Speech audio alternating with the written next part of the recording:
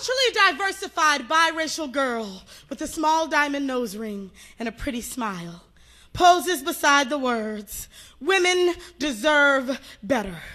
And I almost let her non-threatening grin begin to infiltrate my psyche till I read the unlikely small print at the bottom of the ad. Sponsored by the U.S. Secretariat for Pro-Life Activities and the Knights of Columbus.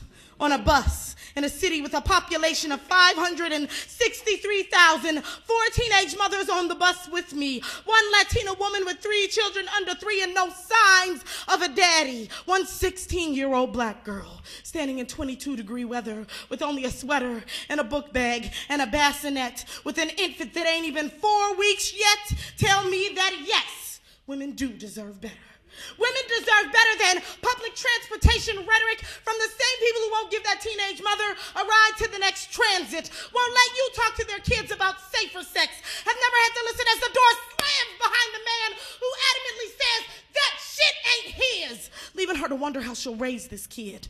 Women deserve better than the $300 TANF and AFDC will provide that family of 3, or the $6 an hour job at KFC with no benefits for her new baby, or the college degree she'll never see because you can't have infants at the university. Women deserve better than lip service paid for by politicians who have no alternatives to abortion, though I'm sure right now one of their 17-year-old daughters is sitting in a clinic lobby sobbing quietly and anonymously, praying parents don't find out, or is waiting for mom to pick her up because research shows that out-of-wedlock childbirth don't look good on political polls and Bush ain't having that. Women deserve better than backward governmental policies that don't want to pay for welfare for kids, or health care for kids, or child care for kids, don't want to pay living wages to working mothers, don't want to make men who only want to be last night's lovers responsible for the semen they lay, just flat out don't want to pay for shit, but want to control the woman who's having it.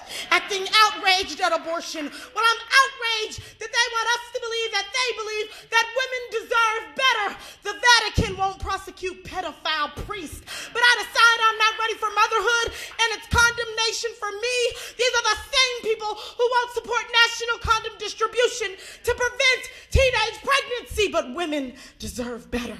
Women deserve better than back alley surgeries that leave our wombs barren and empty. Deserve better than organizations bearing the name of land-stealing racist rapists, funding $1 million campaigns on subway trains with no money to give these women, while balding middle-aged white men tell us what to do with our bodies while they wage wars and kill other people's babies.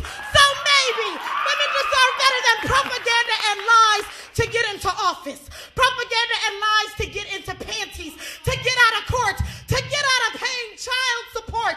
Get the fuck out of our decisions and give us back our voice. Women do deserve better. Women deserve choice.